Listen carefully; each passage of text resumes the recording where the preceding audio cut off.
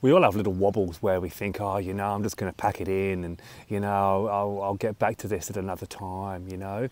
The most important thing and what sort of separates the successful with the ones that don't quite get there is seeing it through, staying strong, continuing the support and the accountability, finishing what you started, and making sure that we never ever stop and we never give up, and we make sure that we get through these bumps and get over them and keep working towards our goals.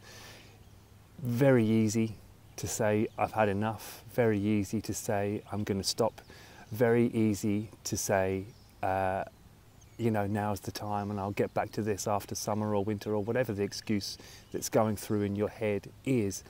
But it's always easier to keep going than it is to stop and start. So if you're having a moment, don't worry, get past it. You always will get past it. Rely more on that support and that accountability. Reach out, and if you keep on keeping on, you'll always get there. I hope you have a great day.